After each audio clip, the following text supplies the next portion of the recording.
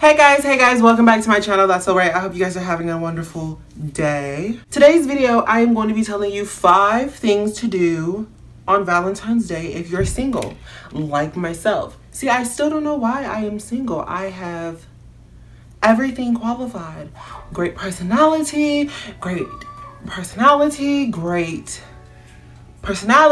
I am just a great person with anality. I am funny. I am charming. I don't know how to cook, I guess, so we're gonna have to be eating out all the time. I'm gonna give you 5 tips on things to do on Valentine's Day, okay?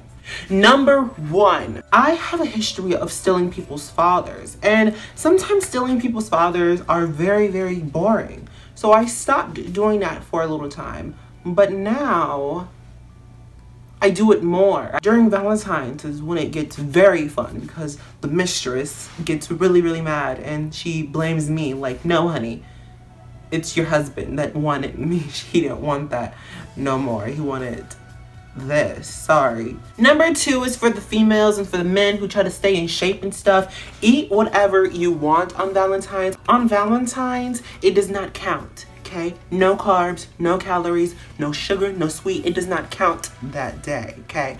Any holiday that holidays, you can eat whatever you want. On Thanksgiving, on my birthday, on Jesus's birthday, on Martin Luther King's birthday, even on Martin Luther King's dad's birthday, I eat whatever I want because it's a holiday, honey. Calories don't know numbers. What are numbers? Eat those dozen roses that he gave you dipped in chocolate. I'm finna gain 0 pounds. Number 3 is just kiss everybody. Just kiss random people walking down the streets. Just look at him or her or it, whatever you're just really like, and just kiss them.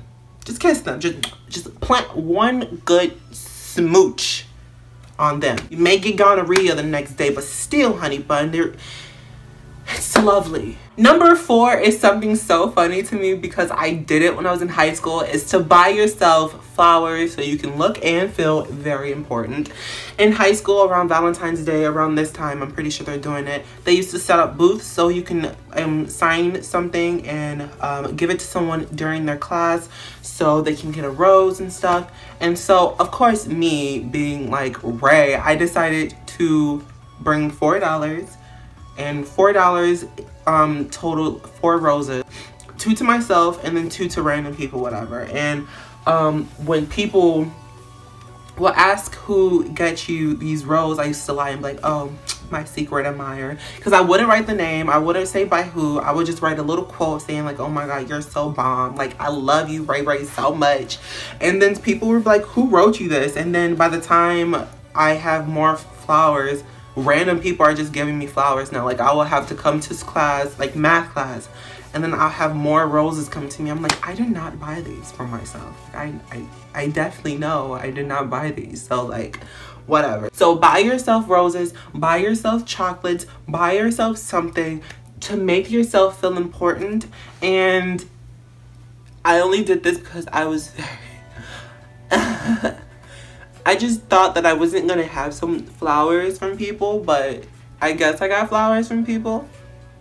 So buy yourself flowers, I guess so. And my last tip are for those who don't follow any of my other rules. If you guys think my other rules are so stupid, then follow this so much, okay? Because if you still don't think that any of my rules are going to help you, this rule will help you. It's this free app called Grindr, and you can meet guys or girls in your area and you can show them a very good time. And by very good time, I mean good time. Go on any dating site, okay? Go to blackpeoplemeet.com or Christian Mingle or dedicatedbigpeople.com. Just go to random sites or to sugardaddy.com. See, I'm gonna go there for Valentine. I'm going there. Hello, Robert. I hope you guys like this video. Give this video a thumbs up and also subscribe if you're not also. All my social medias are in the description box below and on the next slide. So happy Valentine's, guys.